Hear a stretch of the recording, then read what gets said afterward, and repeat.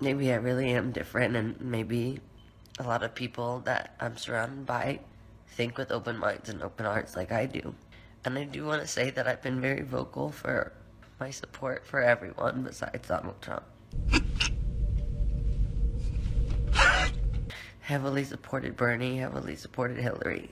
And I still think that in her lifetime she deserves to be the first female president.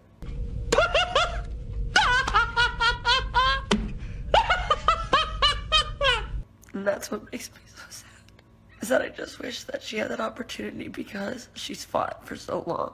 I believe her when she says that she loves this country. This is all she's ever done. She's given her life to make it better. But like Donald Trump so ironically played after his speech, it said you can't always get what you want.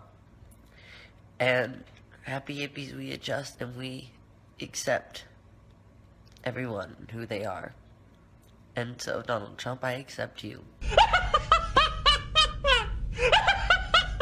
Dada, why are you laughing?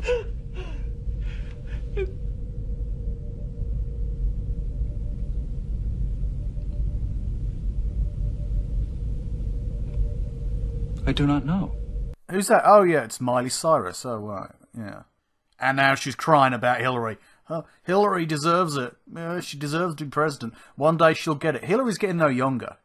I just don't think it's really a, well, feasible possibility. Maybe Michelle Obama one day. Maybe.